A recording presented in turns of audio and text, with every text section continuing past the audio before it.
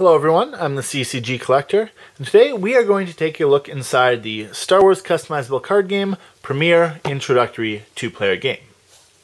This is a joint effort between Decipher and Parker Brothers, who you may recognize as the publisher of many board games, and accordingly, this does not quite have the form factor of a collectible card game.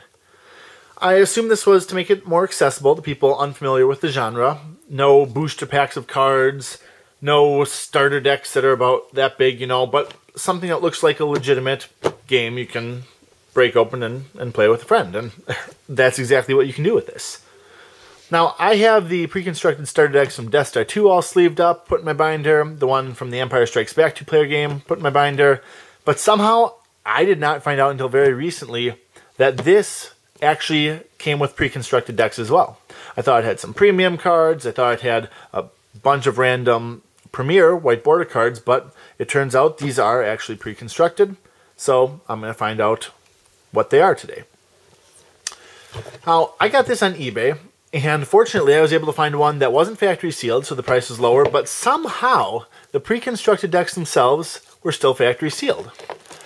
Now, this set also contained a booster pack of Premier Unlimited cards. They're here, they've been opened. I don't care, that's not why I'm going through this anyway. Of course, this game also comes with a large rules booklet. Has some nice big pictures, a lot of explanation for the rules, and so on. So that's a nice touch, and it's far and away better than those little tiny booklets that would come in the starter decks. But that's not what we're here for.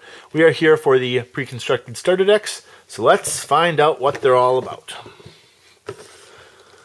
We'll begin with the Rebel, the light side, pre-constructed starter deck. And we'll open it up here. Try not to get that stuck on anything. And what do we have? Now we start with Luke, and this was the premium version of Luke, and you can actually, you wouldn't be able to tell that it's premium. It's lacking that little seeker icon that most premium cards had, because this is before they introduced that. But it's not actually a part of the Premier set. This is a reduced power version of Luke. So if you have Luke's T16 Skyhopper or Red 5 or any of those cards that use Luke, then this is a great way to play it, a very accessible way to play him without shelling out a bunch of money, or, well, I guess you didn't really buy cards back then, hoping for the rare, real version of Luke in a booster pack. Now you can tell Power 2, Ability 3, Deploy Cost 4. I mean, not a great card. Must deploy on Tatooine. May not be deployed if 2 or more of opponent's unique characters on table. But it's still something. It's a common version of Luke, which is nice. You got Rebel Guards and Rebel Troopers, Dune C, Shistavenin Wolfman, Rebel Trooper and Tals, CZ3, a couple of weapons.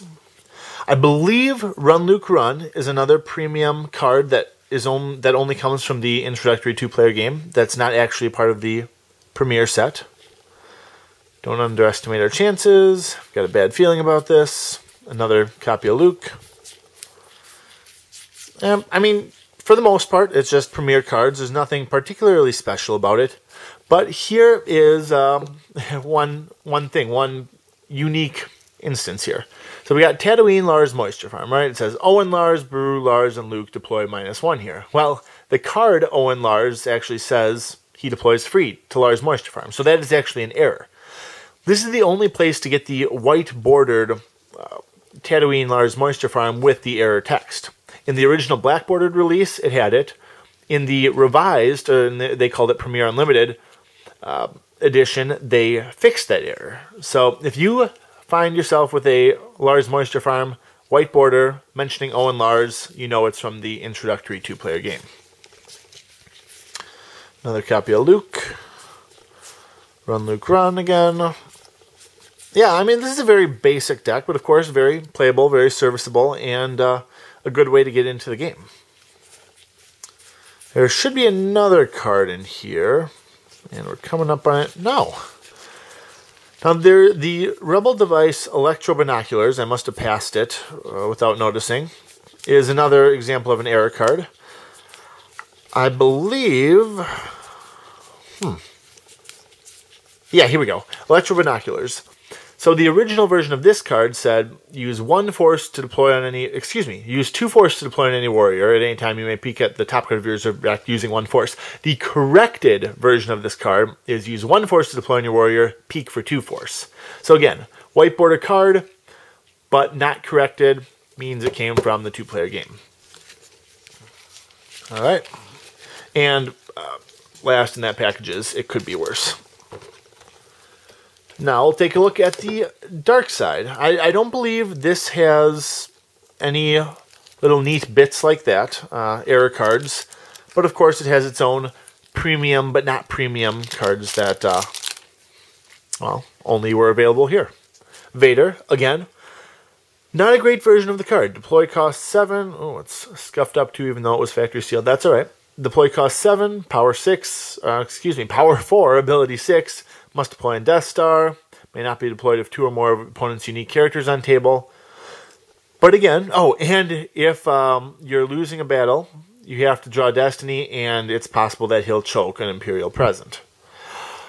Again, not a great card, but you got Vader's TIE Fighter, you've got Vader's lightsaber, anything like that.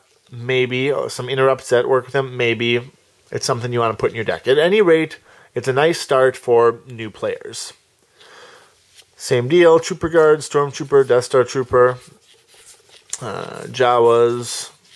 Again, very basic. Vader's Obsession, another premium but not premium card, only available in Introductory Two-Player Game, but no icon. Counter Assault, Docking Bay, Vader. Yeah, so I mean, it's characters, it's weapons, it's a couple of devices, and some interrupts that work with Battle Destiny, work with, you know, Vader and Luke interaction, adding more Stormtroopers to your deck, you know, so real basic deck.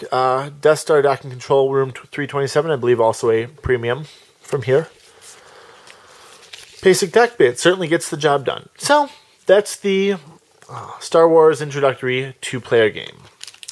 Thank you for sticking with me. I hope you all learned something today. And I am the CCG Collector. I'll see you next time.